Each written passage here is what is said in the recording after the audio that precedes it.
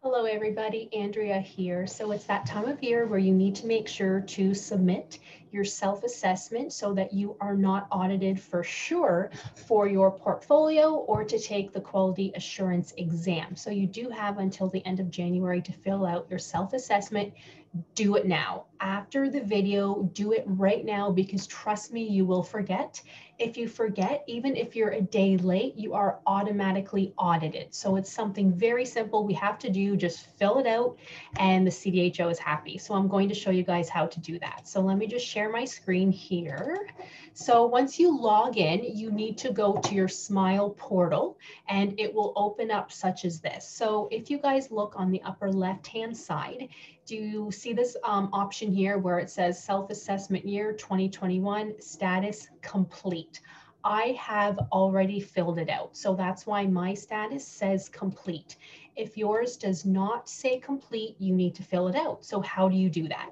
You would go down to where it says dashboard and click on verify employment status and practice addresses. So click on that and it will take you to another screen where you need to verify where you work.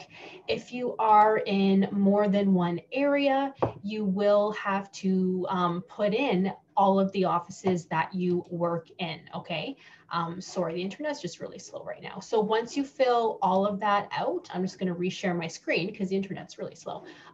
Once you fill that out, then you need to fill out your self-assessment. So you would just click self-assessment. It will pop up. I can't remember if you have to click your practice type. I've already submitted mine, so it might just pop up for you automatically. But if you see something like this, you would just click wherever it tells you to, pretty self-explanatory, and then fill out your self-assessment, okay? Your self-assessment has nothing to do with right answers, wrong answers. It just wants you to be aware of what you should be doing. You would say whether you have met the standard, partially you do not meet, or it does not apply. That simple. If you guys notice, I don't meet every single standard. As an example, where it says, I seek opportunities to participate in mentorships.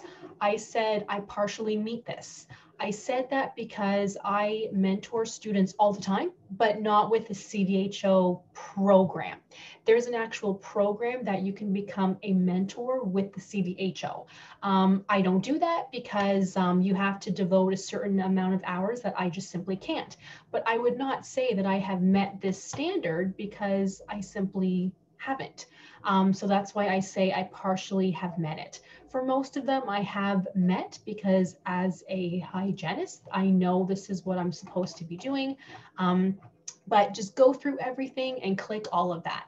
Notice how the mentorship, where I said I partially met, it does generate a suggested goal for me. So that means if you were to do your portfolio, you should have something like this as your goal because if you said you had partially met this. So that's all that means. A lot of dental hygienists ask me what that means. It just means if you wanted to use that as a goal, they've done the work for you and formulated a goal for you. So please make sure to fill this out, you guys, and click save at the bottom. As you can see, I don't have that option because I've already filled mine out.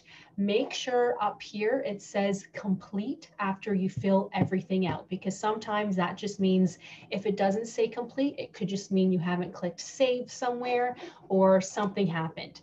It must say complete for it to go through. So good luck, you guys. Please just fill it out now. Otherwise, you will forget. It happens so often. If you forget, you are automatically audited. Nobody wants to be audited automatically. Thank you guys for watching. Happy New Year, by the way. It's January 1st, and I will see you guys in the next video.